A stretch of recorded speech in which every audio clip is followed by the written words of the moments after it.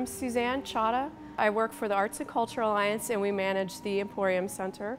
And about 7 years ago it was renovated into this beautiful arts center. It's really Knoxville's first true art center. Well, it's nice having all the artists and that camaraderie, and you kind of, get a lot of, there's a lot of give and take in that.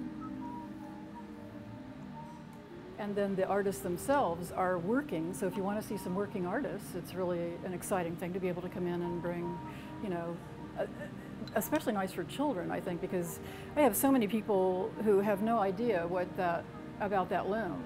And I think people have come to appreciate downtown again, and things have been building up and the communities have been growing right here in the downtown center. The Emporium is really a wonderful resource for artists in this community because it allows us obviously to show our work. It has great access to many people who come downtown. The arts community in Knoxville is growing stronger every year, and it is so nice to have a building and a place that is centrally located as the core of the art community down here. A lot of communities don't have that connection.